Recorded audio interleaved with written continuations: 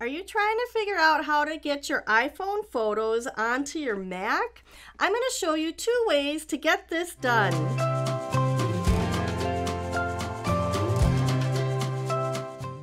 Hi, I'm Mollie Bartelt. I own Pixologie, where we've helped people organize millions of photos over the past 10 years. A few months ago, we surveyed our clients to see what they were doing with their pictures from their phone and what challenges they were having. In that survey, we found out that 95% of people who responded wanted to save their pictures on their computers, but many were having challenges doing it. Now, Mac users have a leg up on the PC Windows computer users because you have the Apple Photos app, all right? This is the first way that you can get pictures from your iPhone over to your Mac. Let's take a look at it. All right, we are here in my Photos app on my MacBook Pro. At the bottom, you can see I have 13,614 photos, 602 videos. And I'm going to just show you a screenshot from my phone, and it has the same amount there. This is because I have iCloud turned on, and I have both of my devices syncing back and forth to each other through iCloud.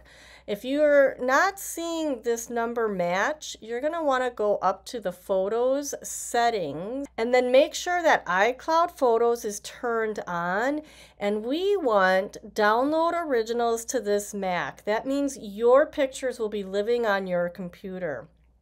For people who have low Mac space, you could click Optimize Mac storage, but then your pictures, the full resolution, are living up in iCloud, and it can be tricky to get them down if you have a lot of pictures. If you need to check this setting on your iPhone, just go to the settings for your photos and then make sure that iCloud Photos is turned on. That's the first way to save photos to your Mac. I want you to stay to the end. I'm going to share a little bit of the extra steps we take to preserve the important family photos to enjoy and share and pass on to future generations. All right, let's talk about the second way to get pictures from your iPhone to your Mac.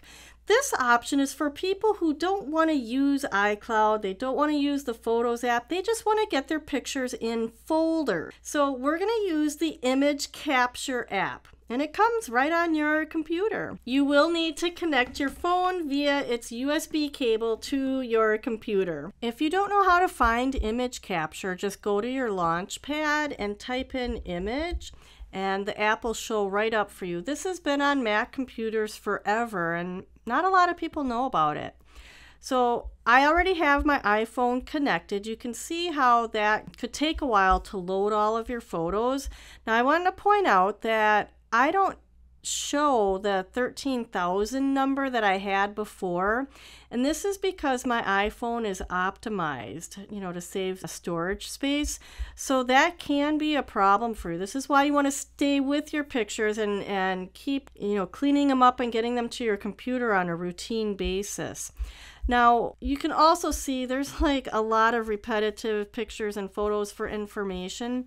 For this part of the video, I'm just showing you how to do this, but I'd like you to listen to our monthly habit steps that I'll share in a moment so that we can make the most of your time working with your pictures and be efficient about it.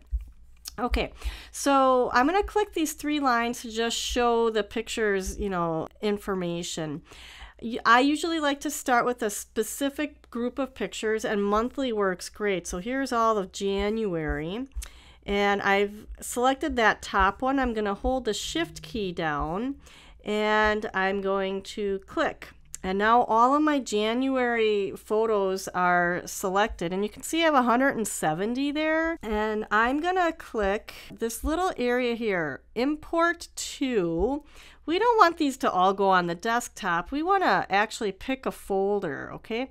So I'm going to click Other, and for our purposes, I'm going to my desktop, and I'm going to go down to my VIP folders, and I'm going to click Photos to organize, and I have a folder for January already.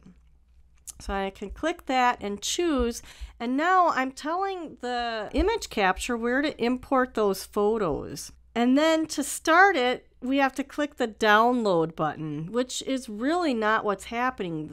Download is when you download something from the internet. We're copying them over from the phone. So I'll click download, and then you can see it's actually saying it's importing.